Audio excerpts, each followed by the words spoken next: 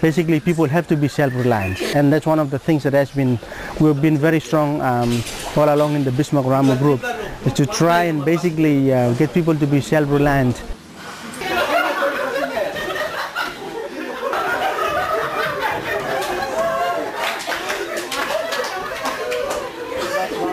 I really want to get the message across throughout the country to help the people to see the importance of their land, and I don't want them to sell their land out.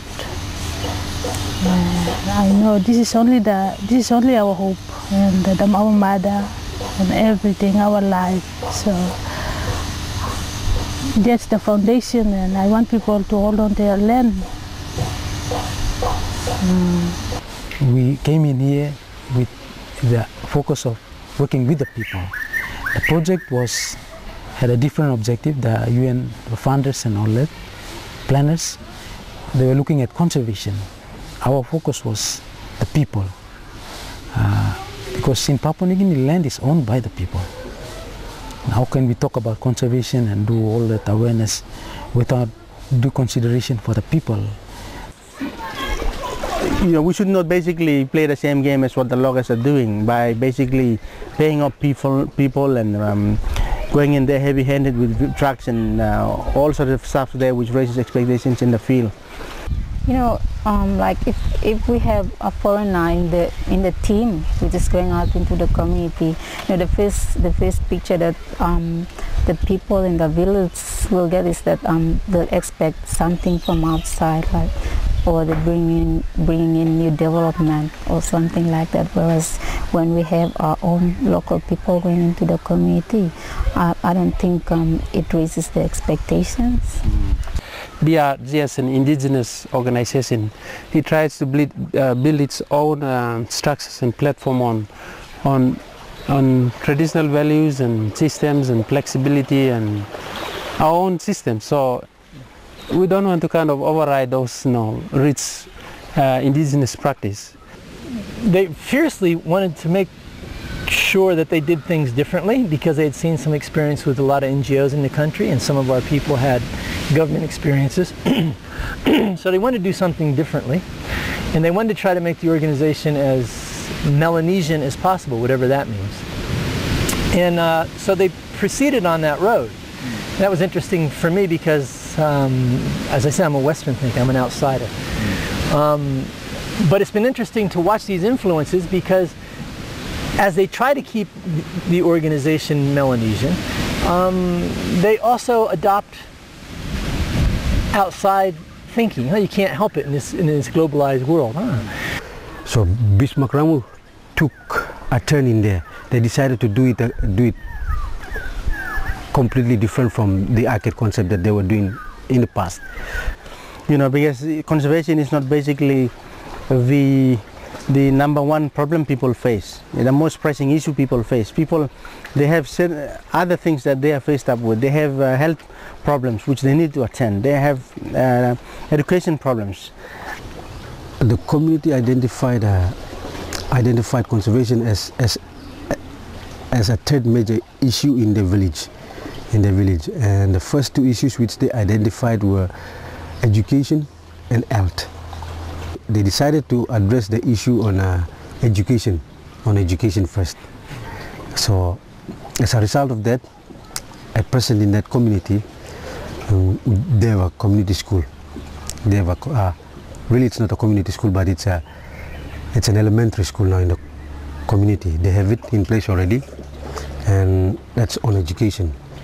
On health, they have their hospital, they have post set up, and they have a health worker in the community too. So that is already existing in the community at present. Okay, those were the two issues which the community identified apart from conservation. They are immediately across from where a company has been operating, and they didn't want logging on their land. The land is adjoining the logged out area.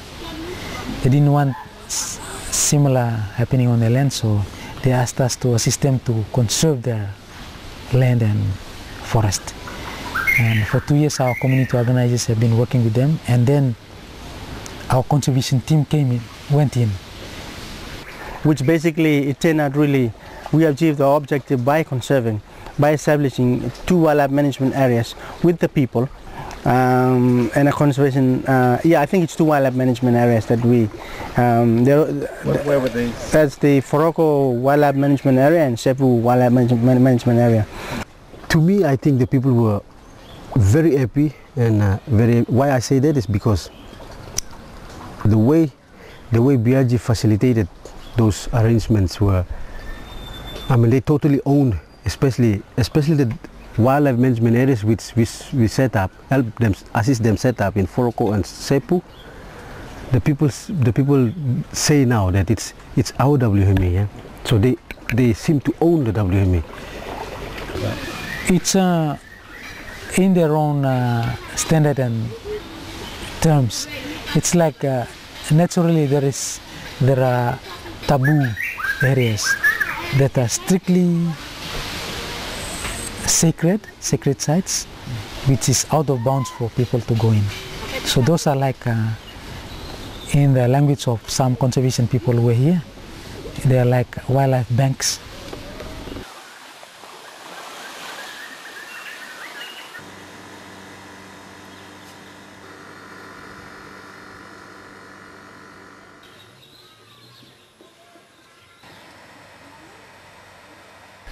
Oh yeah, I think people trusted the women more than the men. I mean, they trusted the women to take care of the money when they went out for patrols, so while they were still here, and not so much of the men.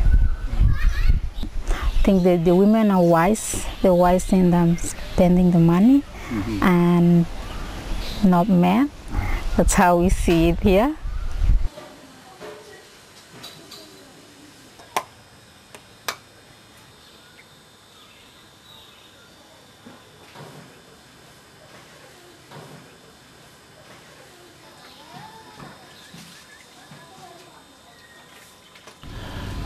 We education team actually we talk about the environment in general, and then also touch down the main baseline of our history, of the PNG history culture, that we pretty much start with that first, and then we talk about other issues like logging and mining and stuff like that to put in place together for them to understand. You know, when we talk about the history, some of them just came out and talk about their own the stories, the legends that they've been told, and it was interesting to know that, and they kind of happy that this is good. If we can keep our traditions, legends going on, we can pass it to the next generation. And I mean, all team, we were kind of excited and said, boy, it's great to work with this kind of kids. And you will feel that no matter how old you are, but you still be young, and that's one of the reasons that I really always want to work with the kids. And I don't know, I mean, still want to do that for maybe quite some time, I guess. Being present for the people when they come in with problems, providing psychological support, moral support, listening to them, that's very important. Nobody listens to the people. So that's what the 2 of us campaigners are here for. The issues that we brought up, they just came into those issues, and they started assisting us on the issues. All the decisions that come out for the campaigns and all these are usually made by us. We we make the decisions, and they just go by our decisions.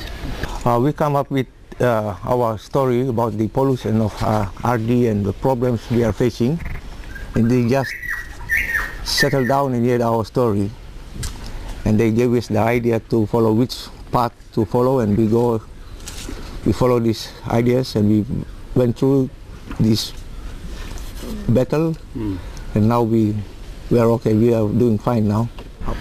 The biggest thing that the BRG did was empower these guys. I mean, 3 people were going to stand on behalf of a whole community of Kananams and do something, and they were not going to be able to achieve it on their own. And I think that Bismarck Ramu Group gave them that strength to come and talk to even the lawyers plus whoever they were willing to talk to about the issues that they've been facing. And nobody listened to the Kananams for a long while. I think the BRG group was very vocal about it, and it was also their help that made the Kananams stand up and talk.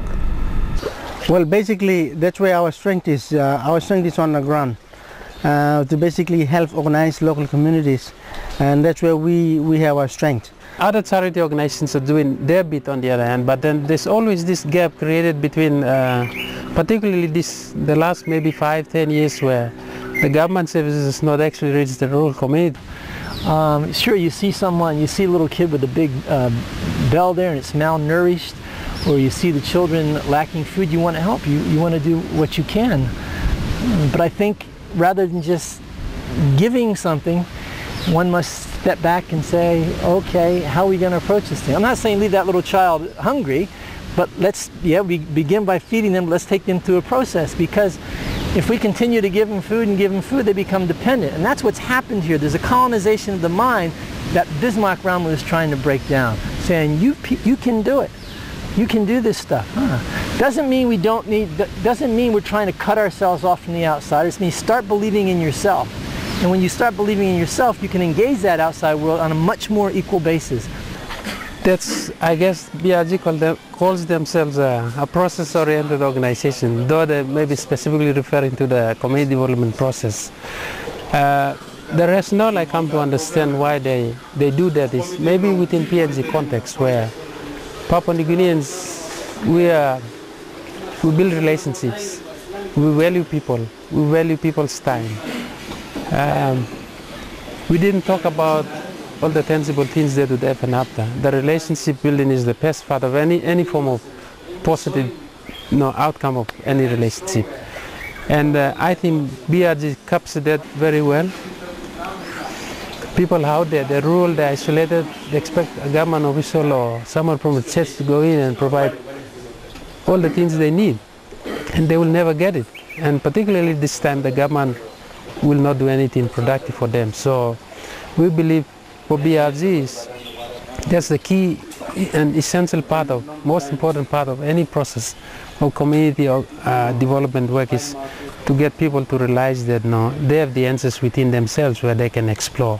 And it only requires a neutral person to be present with them and be able to provide that extra person, so then people feel that empowerment and move on.